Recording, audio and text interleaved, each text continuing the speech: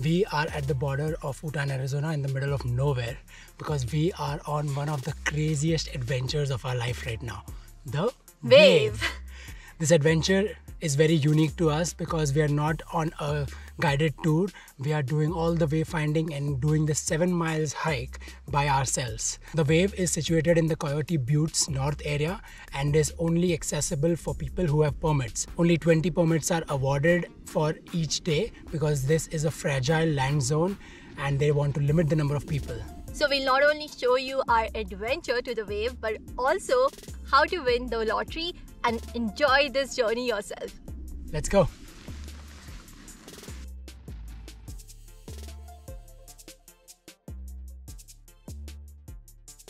As you saw in a previous video, Kanab is very central to so many other great adventures around. The wave is one of them. So we left from there at around 8 a.m. We'll be driving 30 minutes on Route 89. It's a paved highway. And once we reach the House Valley Rock Road, that's where the unpaved road begins, which is going to be fun. So we made it to the Wire Pass trailhead. That's where you start your wave hike. As you saw, we passed through the House Rock Valley Road. Some patches had big rocks, but other than that, most of the road is very easy to pass through, even with the Kia sedan that we picked up from the airport. But if when it's wet, you probably cannot even pass it with a 4x4. So keep that in mind and check the weather and road conditions on the day of your hike. We are all set to hike to the wave. Once we were at the parking lot, we displayed our permit on the dashboard because the rangers do check for non-permit holders and also fine them a fee. Secondly, you need to sign into the register and then you get started. So after about half a mile on the Coyote Wash, you'll come at this intersection. It's difficult to find that, but look on your right for a board like that and take the trail up. If you keep walking on the left, that's the wrong path. Not even a mile into this hike and it's already feeling hot. Just like Angel's Landing. The minute you start climbing up an elevation, you start to warm up. On that part of the trail, you need to look for a saddle. The maps given by PLM are really good. They have pictures and text, so if you just follow that, that's also good enough. But we also have our offline maps on all trails. Once you are very close to the saddle, you'll see this Coyote Buttes North permit required beyond this point trail marker, and that should also guide you. Crossing the saddle is a little tricky, quite different than what we've treaded so far. Basically climbing stairs, think of it that way. But pretty steep stairs. Yeah, look at the view behind. Gorgeous. Let's keep going. Wow, look at all those rocks out there. There's a little wayfinding sign here. This is the part where hiking is even a little more difficult. You're walking on a slope, so you'll be putting more pressure on your legs and calves. Once you've crossed all these sandstone layers, look out for twin buttes. Those are 2 teepees that you need to follow. Okay, so we're at the twin buttes. What now? So from the twin butte, we need to go from its right side, and then we'll see sand dunes and vertical crevice. The wave might be the destination, but I think the trail leading up to the wave is also absolutely gorgeous. So I can see all these wave-like structures already showing up. To reach point 8, hike down sandy hill and continue north. 2 small sand dunes. Walking on the sand has been more tiring because it just slows you down. You're pushing yourself through the sand. There's not enough friction like you would get on a more solid surface. So there's a mix of sand and stone throughout this trail.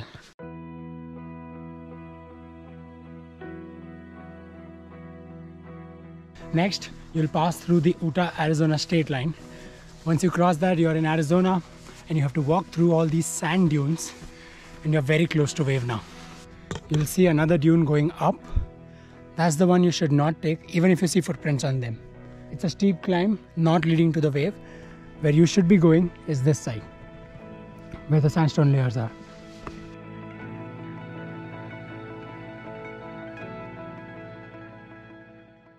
We can start seeing the swirl patterns, the $1 million view, getting so close to it now, right here.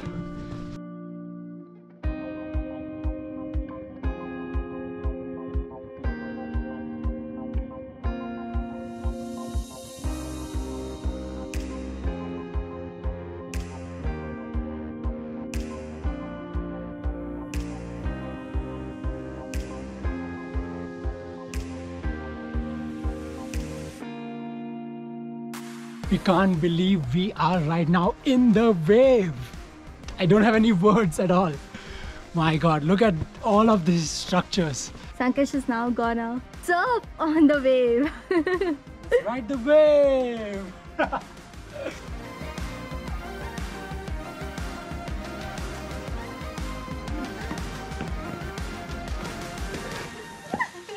There are so many photo ops here at the wave. My personal favorite, which you'll see on the internet too, is right in the middle of the wave. Second favorite spot, the reflection pond. I hope whenever you guys come here, there's some water. And third, there's an alley that goes inside. There'll be a lot of shadows there, but it also gives a really nice brown, red picture. So even if we are not really pro photographers, I hope some of these tips that I gave you for photos help you out. The biggest tip actually for any photos here would be try to be here right when the sun is above you, because the wave kind of creates an asymmetric picture when there are shadows. So it's perfect when the sun is right above you, which is around noon in summers, but around winters the sun is low on the horizon, so around 11 o'clock, 11:30 will be better.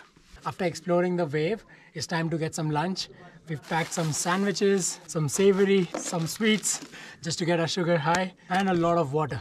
So there are no trash cans over here. You need to pack out everything that you carry. I'm sure when you guys also come, you're gonna take a lot of pictures and videos. So carry a power bank, that this will come in handy. We are now checking out some other unique natural geological formations and features out here. Wave is not the only one. A lot of people just come visit the wave and go back, but there's a ton of other stuff you can do here. Wow. It's like a reservoir out of nowhere. I have no clue what these are. Never seen anything like this. And this right here is the second wave. Nice little tiny miniature wave. Looks like ice cream. Ice cream, yeah. Different layers. Rocky road maybe? More like butterscotch. Yes.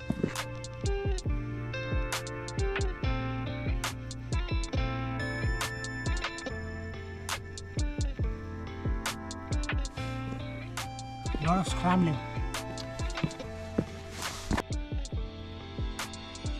Everything behind that we explored looks so small, and there's more climbing left. Let's see how far up can we go.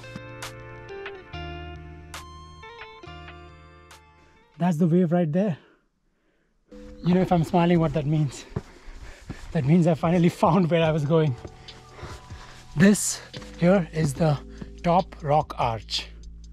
So pretty. Just look at it. That's beautiful. You can see the same pool that we saw on our way up. Look at all that climb that I did. I wish Chai would have made it here, but it's okay. It's much better to be safe than sorry. So that was Top Rock Arch. From here, we're now gonna go towards the Melody Arch, and on the way, there is an alcove and some sand dunes. I still can't believe I am right in the middle of all of this landscape, and all of it is to myself. So right around this formation, they say, should be the alcove. Looks like we're getting there. Yep, I see it. Wow, that's the alcove. And I can hear myself echoing. If you're enjoying this video so far, subscribe to our channel Mad Over Exploring.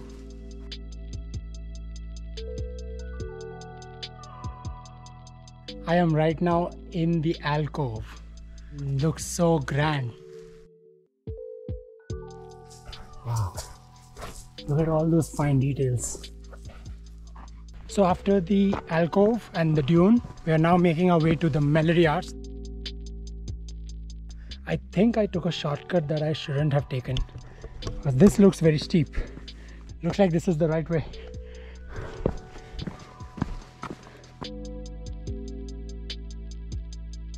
And that, my friends, is the Melody Arch.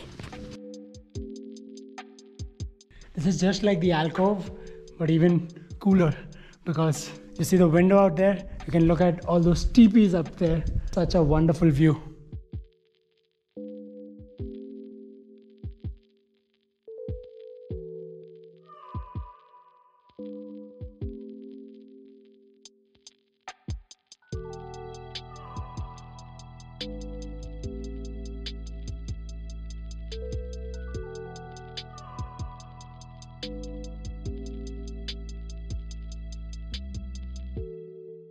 The BLM map does not have directions to the Melody Arch, Top Rock Arch, or the second wave. I'm so grateful that we had the AllTrails app because it made it so much more convenient and easy to get to all these points.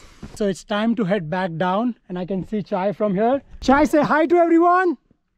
Hi! I don't know if you really heard her, but she was down there. So I'm glad we're both okay. Sankesh is all the way up there, if you can see him. I hope the footages are good. I can't wait to see it in GoPro because I had no energy to go up there. Be cautious when you're climbing, go slow. Just like any hike, going down is what's difficult than going up because you're looking at all the depth below you and it can be scary. Plus there's some slick sand, so see where you put your foot because you could slip and fall. So this right here was the part where Chai decided she wasn't gonna come, and it's really indeed challenging compared to anything else we did up there. But crawl to the rescue. All right, almost there. Cool. Now it should be like a walk in the park, right? Wow, I can't believe I conquered that beast. That was a fun climb. So we are now making our way out of the second wave and going towards the sand coves. These are the sand coves. These formations are also known as the swirl. Every turn you take here, you come to a new spot. We are walking through the Boneyard now.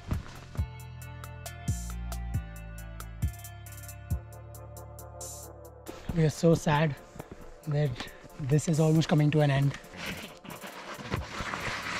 That was a fun slide. So the last sight to see were the dinosaur tracks. That's pretty cool, right?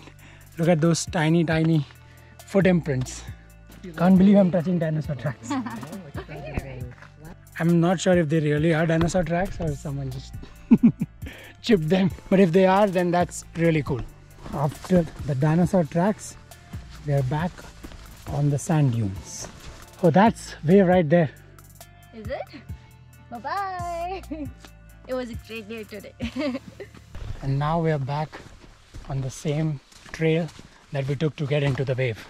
It's starting to get a little chilly because there's no sun here, but we see people going, so I think we'll make it out in time. So making your way out is equally challenging as going to the wave. Challenging in terms of wayfinding, not the difficulty of the hike. So the same kind of landmarks apply when you're going back to. From the dinosaur track, we came down on the sandy trail, and then we have to head towards the Twin Buttes again. Those are the two iconic landmarks that help you guide on this trail. So from Twin Buttes, make sure that you look out for this marker. And there's another shimmer of hope, another marker. And there's another marker there. These are proving to be very valuable.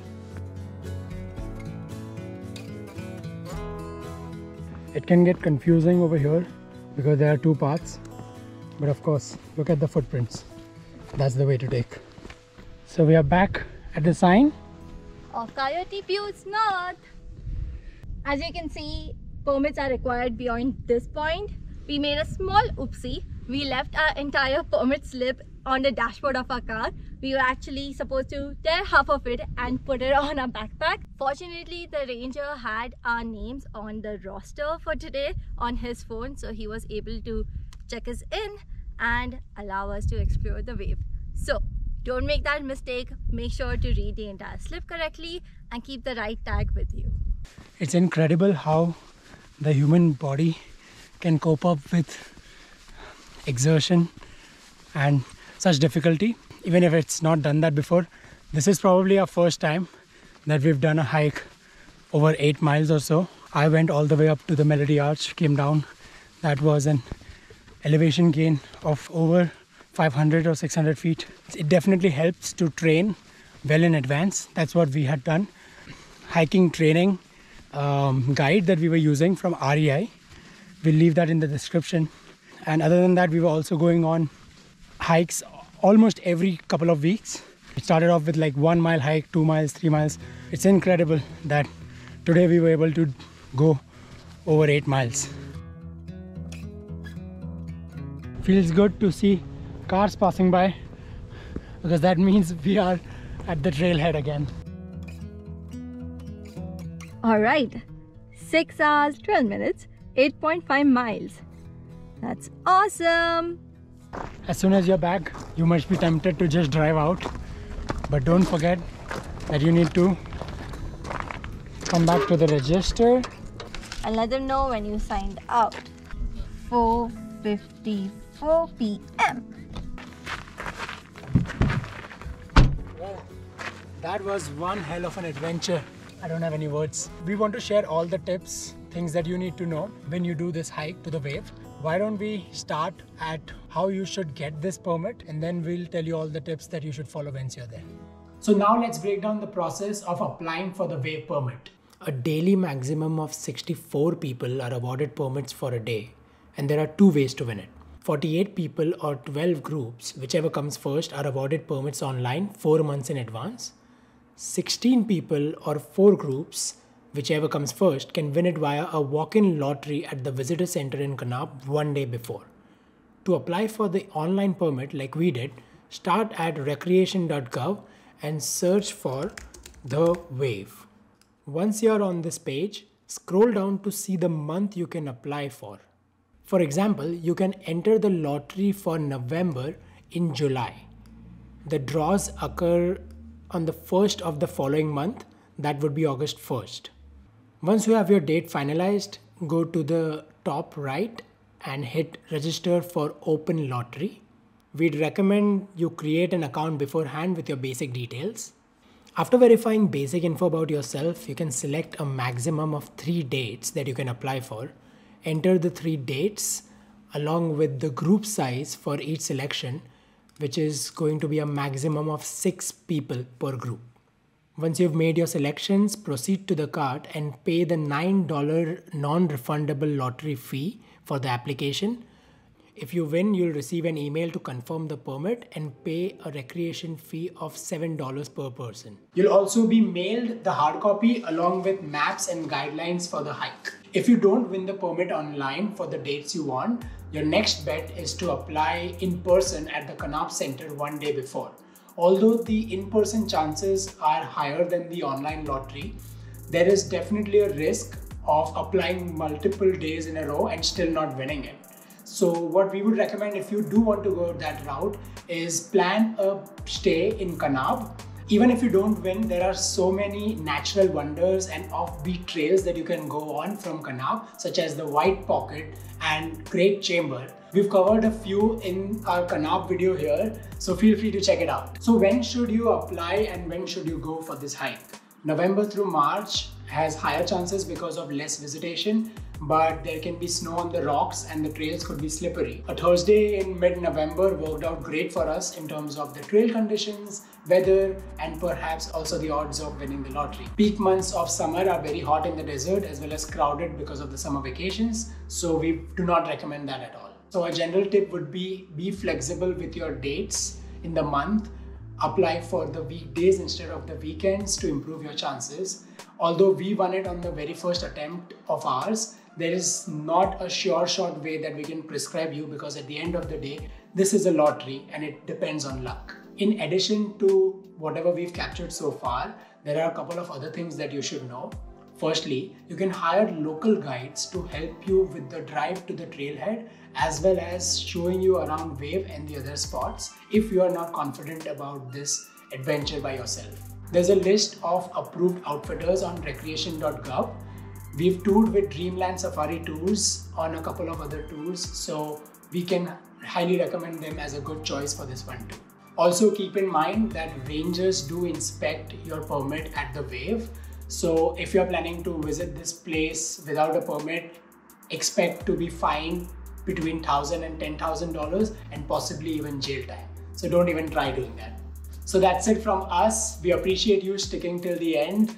If you found any value from this video, smash that like button and share this video with your friends to inspire them to go to the Wave too.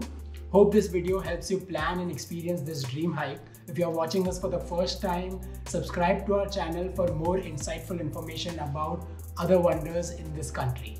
See you in the next one. Peace.